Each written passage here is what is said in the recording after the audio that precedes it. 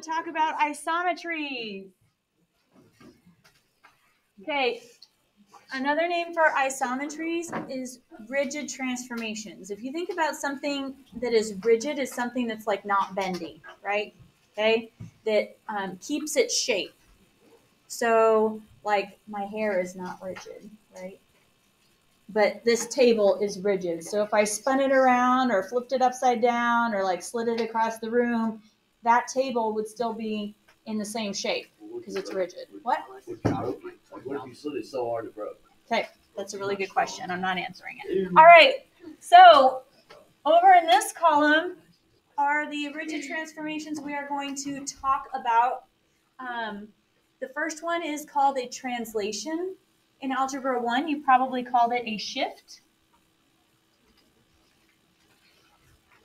Okay. So in geometry, we are either going to translate along a vector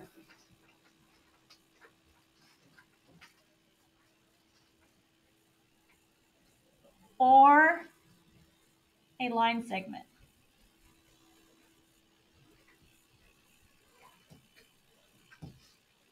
Okay. The vector and the line segment will be in like a certain direction and have a certain length. Okay. So it tells you like which way and how far you're going. All right. The next one is a rotation. You can think of it as a turn. Okay. It's going to be about a point.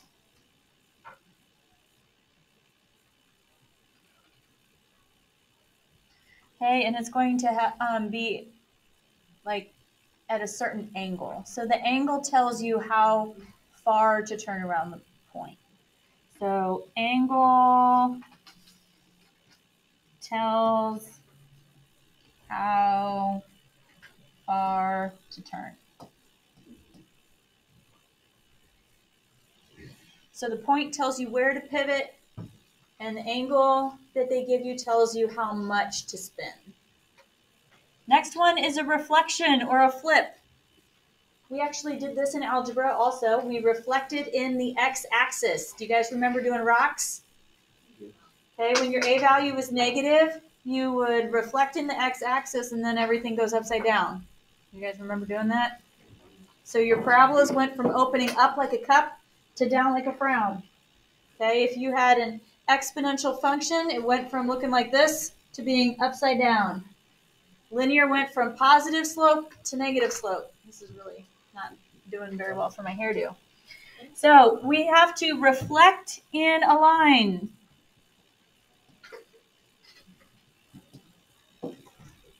You can say in or you can say over. I've seen it written either way, depending on who's writing the geometry book. Okay, all of those types of transformations are going to preserve the size and the shape of our figures. So they all are going to produce congruent figures. Write that up here. Produce congruent figures. The symbol for congruent is the equal sign with the tilde over it.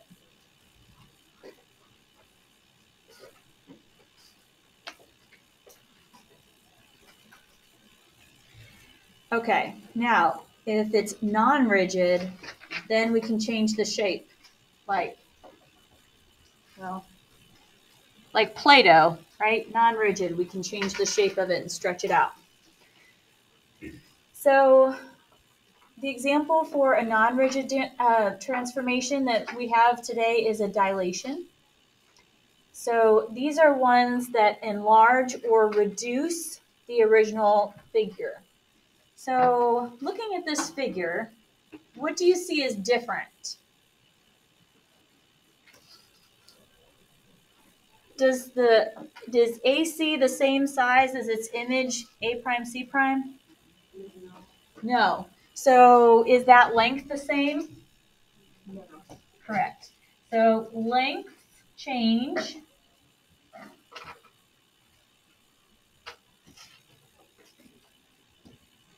Okay, what do you notice about the angle A compared to angle A prime? It's the same. So even though the lengths change, the cool thing about a dilation is that it's going to keep the angles the same. So it preserves angles.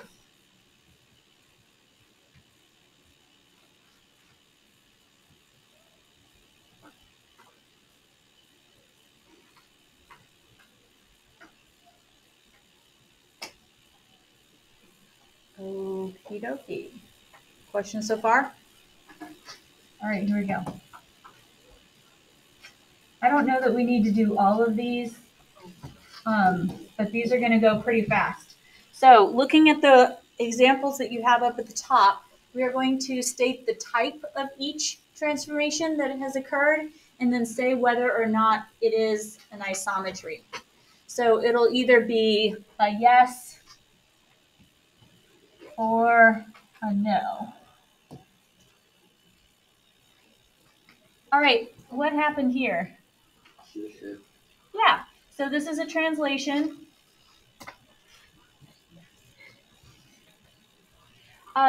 Shift is something we use more in algebra. Translation is something that we're going to use in geometry. They mean the same thing, but each one is like more specific to that class. Does that make sense? Okay. So it's a translation. Is it an isometry? If I traced this and like scooted it over, would it overlap exactly? Yes. So it's a yes isometry. All right, what about the next one? Yeah, it's a rotation. You can see that it's pivoting on this point right here. So this is a rotation. Is it an isometry? Yeah. Correct. All right, next one. Correct. You can see the line of reflection right here. Go ahead and draw that in. Is it an isometry? Yeah. Yeah. All right, next one. Dilation or whatever. Dilation. You know how your pupils dilate? Yeah. You can think about like it's what happens to your Isn't that pupils. when you get a concussion? Yeah. Or when you're in love. All right, is that an isometry? No. Okay, it keeps the angles, but the lengths of the sides changed. Okay, last one on this row. It's another translation. Yeah. Is it an isometry? Yeah. Yes. Okay, are we getting this? Do we need to do the bottom row or are we good? No, we're good. Okay, we're good. All right, guys, we're crushing this. Yeah, see, we're going to get to do our homework. Yep, and I'm going to like write stuff down. It's going to be awesome. We're going to have to get to do our homework today. The way that this is going, I would say yes. And then I get to see. Did I hear a question? Okay. All right, we have to select the diagram where quadrilateral ABCD has been reflected in line N. Okay, think about bending your paper on the line. Where would the figure line up exactly? Okay, so if I'm reflecting, it can't line up like this, right? It's got to, all the points have to line up exactly. It is the last one. Okay, notice that B has to be the same distance away as B prime. You see it? Yeah. Okay. C has to be the same distance away as C prime. Notice that if I connect each point to its image, they are all perpendicular to the line of reflection. Does everybody see that? They're all 90 degrees. Okay, so it's this one.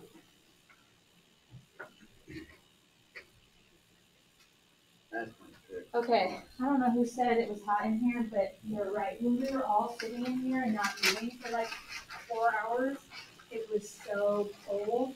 So I like warmed it up, right? But now I'm hot. All right. Number 3, here we go. So for this figure, we have a little transformation. This is an isometry. We've got two figures. This little deal tells us that triangle ABCD maps onto triangle A prime, B prime, C prime. Now, look at the order. The order matters. It's saying specifically that A goes to A prime because that's what's on there first. Okay, the middle one is B, so that goes to B prime because it's in the middle. They're both in the middle. Do you see what I'm saying? No. Okay. Even if I said triangle ABC maps to triangle DEF, because of it doesn't have any primes on it, right? Because it's in the first position, A would have to go to D. Oh, Okay? So even if it doesn't have matching letters with the prime notation, you can tell by the position what has to go to what. Got it? Okay, perfect.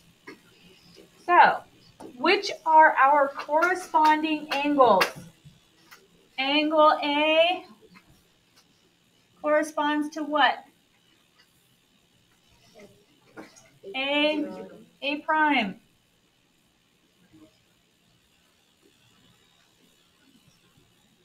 Okay, I didn't really give us a whole lot of room, did I?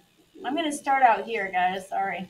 Angle A is congruent to angle A prime. If they're corresponding, they are going to be congruent. All right, angle B is congruent to angle B prime. Okay, you can probably guess the last one. Angle C is congruent to angle C prime. What?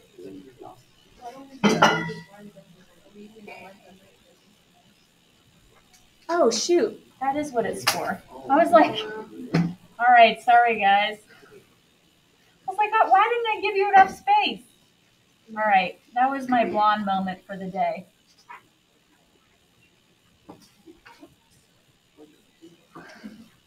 Like, I don't remember not having room last year. This is something that we took from our stuff because you need to know it, but it wasn't in the stuff that they gave us. All right, corresponding sides. So the sides, do you see that they are segments? Could you go a little slower and hide the raise on the floor? The corresponding sides are all going to be segments, okay? So let's make sure that we get the order correct.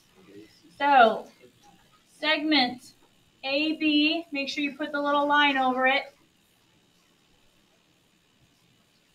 corresponds or is congruent to segment A prime, B prime. Segment BC is congruent to segment B prime, C prime.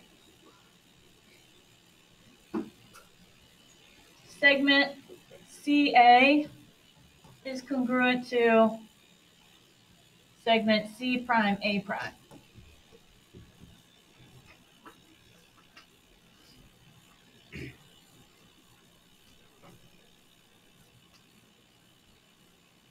Okay, now looking at our picture, which of these transformations, I want everyone to think about it, don't just yell out an answer, because some of you are going to see it right away, but I want everybody to have a chance to think.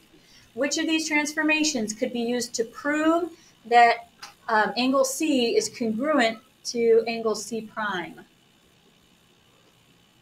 Rotating it about point D, translating it along the line segment, A prime, reflecting triangle ABC over line M, or dilating triangle ABC in point B.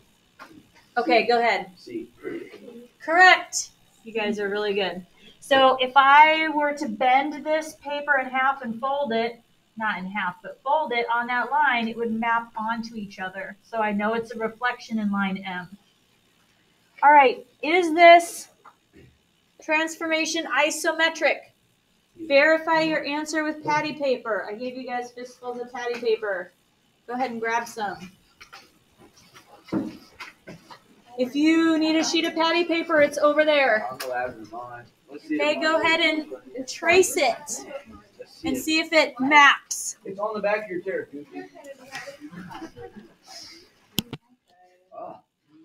All right, we got another one. Okay, we have another transformation. It's saying that E, F, G, H maps to E prime, F prime, G prime, H prime. What is the image of point G? So the image is like after the transformation. So this is after, okay, and then G is the pre-image. Write that down. Okay, this is before.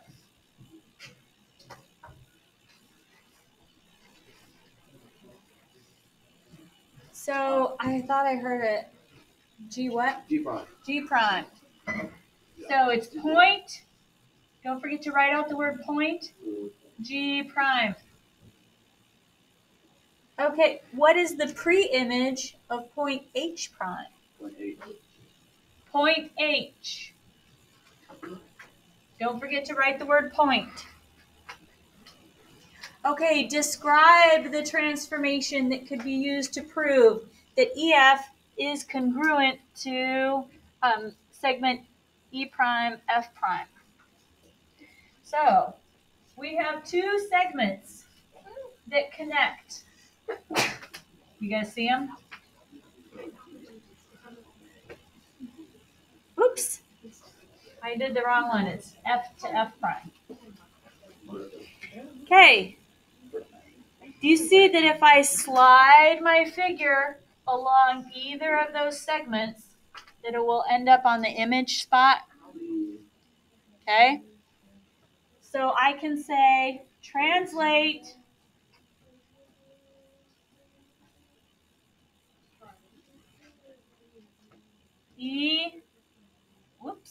segment EF. Hey, can you stop? Along segment. Which one do you guys like?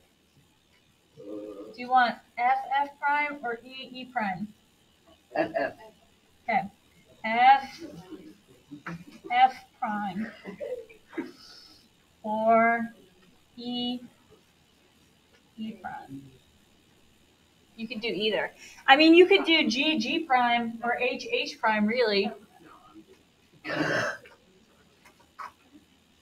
Okay, so it says specifically which transformation, what figure we're performing it on, and the line segment that we specify tells us the direction and the length of the slide.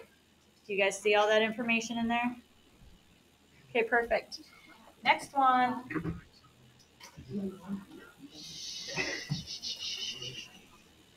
Okay, answer the following questions about our transformation depicted below.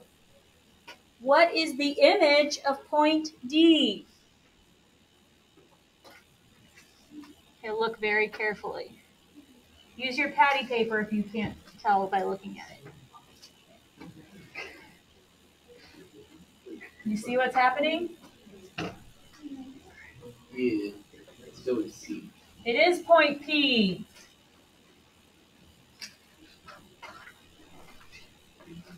Okay, what is the pre-image? That is the before.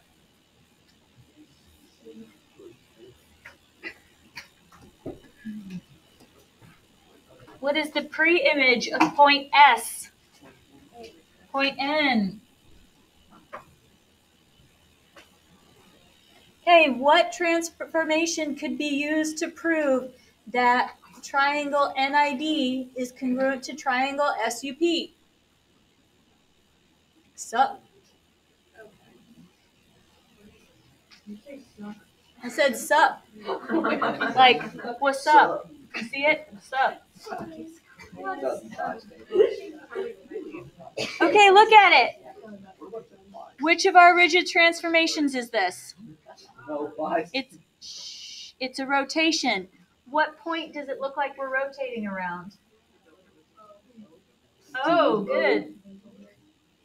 Okay, look at the angle.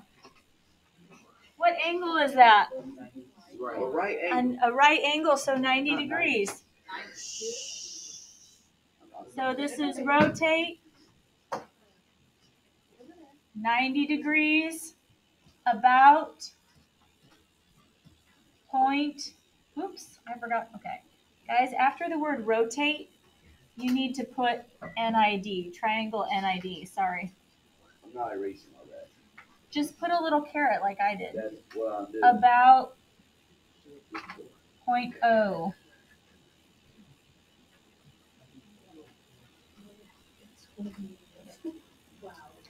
Okay, do you guys see that these transformations are very specific? Yes. Okay. Can you please put your phone away? All right, last page. We're almost done. Home stretch. Yay! Draw my brain. Okay, find the value of each variable given that the transformation shown is an isometry. So, what do we know about all of the angles in, well, not all, but corresponding angles in an isometry? They're rigid. Do they change or stay the same? That's what rigid means. Okay.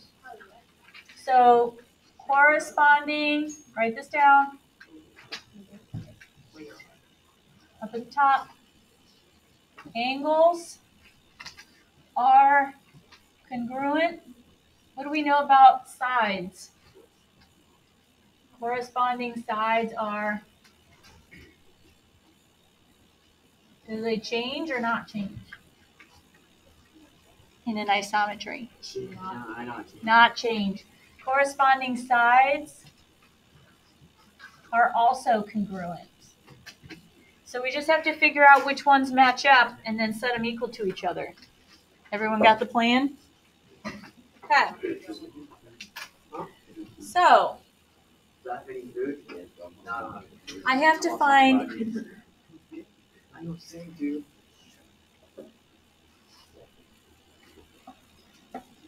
find x and y. You guys see that x is in this expression on the side BC. Okay? Which side is congruent to side BC? Oh, EF.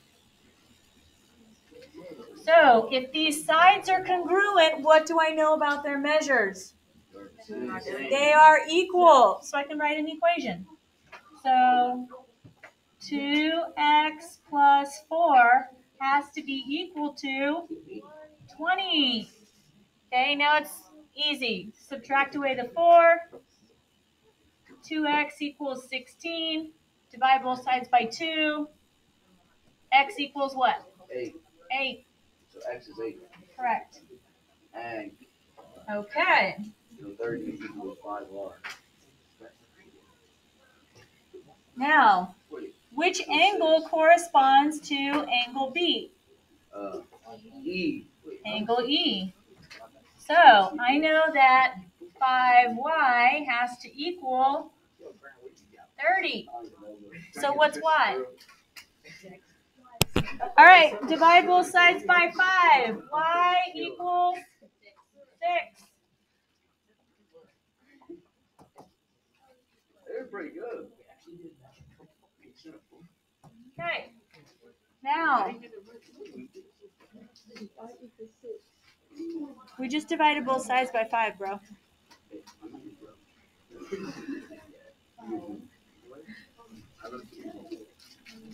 Okay, do you guys see our line of reflection?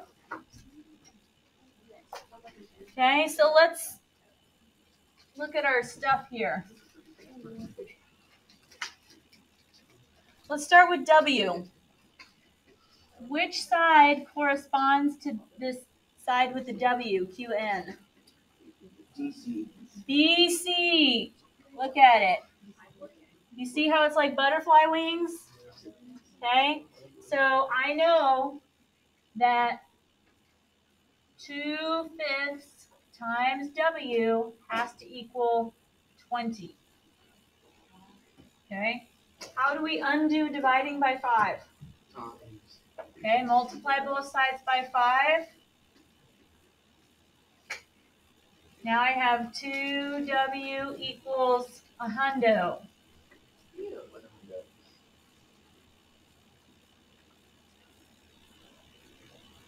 Okay, how do I undo multiplying by 2? Okay, so W equals 50.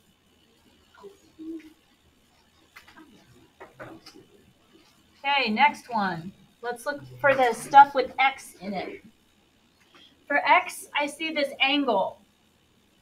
Which angle corresponds to angle N? Which one? Angle B, right? Angle B. Okay, I heard someone saying C. Okay, so I know, hold on. Do you guys see that these two angles are marked congruent with the little arcs? Yeah. Okay, so if this one is 95, we also know that this one is 95. Do you guys see that? Okay.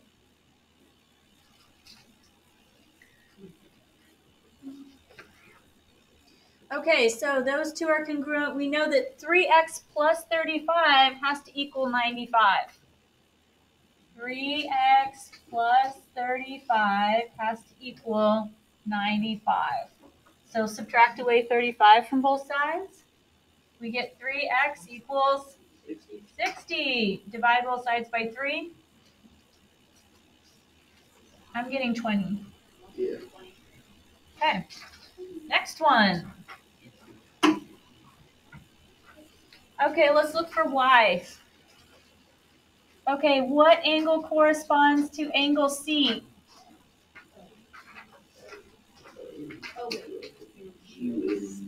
Q, angle Q. Okay, look, you don't have colors, right? You just have your one pen. So the way that you show that particular angles are congruent to each other is with the number of arcs. You see how these three angles are congruent and they all have one arc? Okay? These two are congruent, but I can't give them one arc because they're not congruent to the other three. So I'm going to give them 2 arcs. Got it? Okay? So,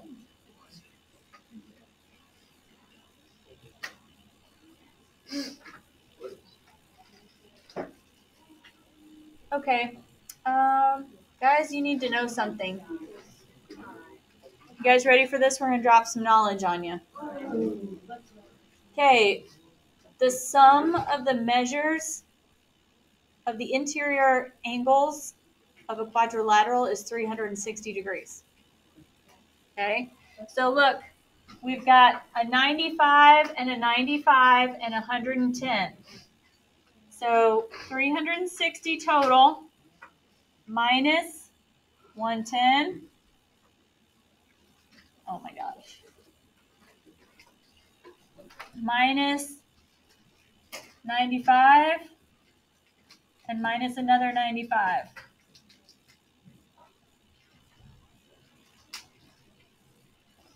Our calculators will be back tomorrow. Does someone want to help us out for today? Wait, what happened to our calculator? They're in the ACT. Oh my god. They'll be back. Oh. What is it? 60? Okay. So if this one is 60, oops, I wrote 6. 60, then this one also has to be 60. So we're going to say 2y equals 60. So what does y have to be? 30. Okay, last one. Can we just add these up? Okay, what is z? So this is, It's 110. wait a minute. Right? Okay, look. Do you see these are the corresponding ones? So 1/2 times z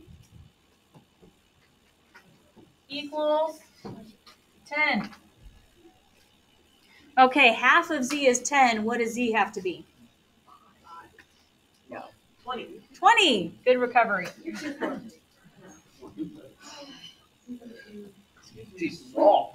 You. All right, any questions about those? Yeah. Almost done. We're almost done.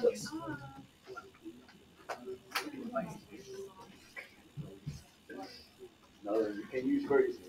I'm waiting.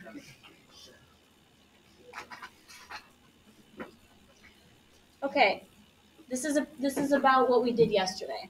Coach Vogler is trying to copy this angle ABC. What is the next step in her construction? Okay, she already has her line that she's copying the angle onto. Okay, it looks like she's already measured from B to C on here. Okay, and then she's made an arc going from X to Y and done that on here. What does she need to copy next?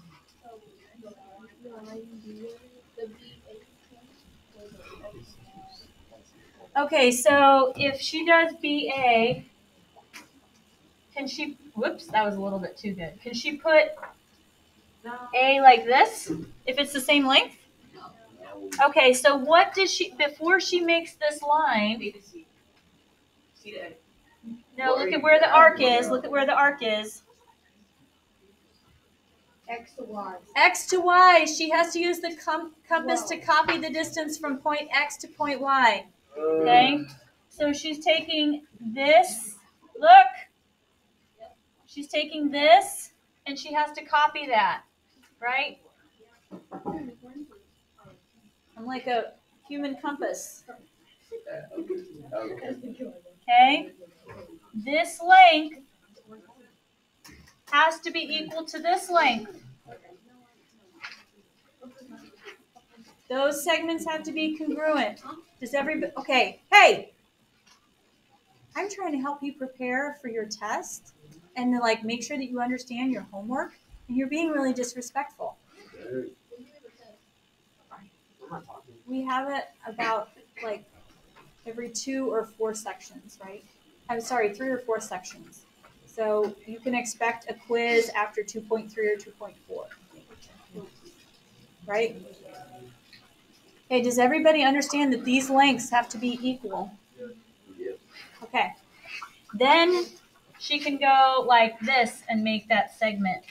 Beep, beep, beep, right? Okay. All right, cool. That's it.